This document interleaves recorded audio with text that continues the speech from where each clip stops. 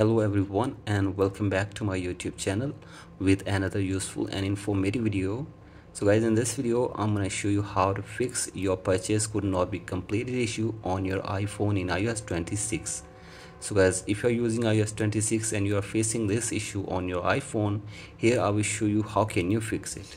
So guys, for that you have to simply watch this video till the end.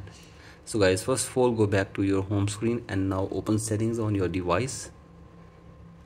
And after this you have to scroll it below and go to screen time, and from here scroll it below and tap on content and privacy restrictions, and from here turn off the toggle for content and privacy restrictions if it is on. So guys, simply do this, and after this check if the problem is fixed or not, and if the problem is still there, then go to your profile and then go to payment and shipping.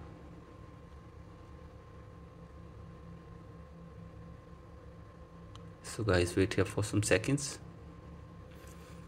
and from here you have to simply remove your payment method from your device for one time. So guys, simply remove your payment method, and after this go back, and now you have to simply scroll it below all the way and sign out your Apple ID from your device for one time.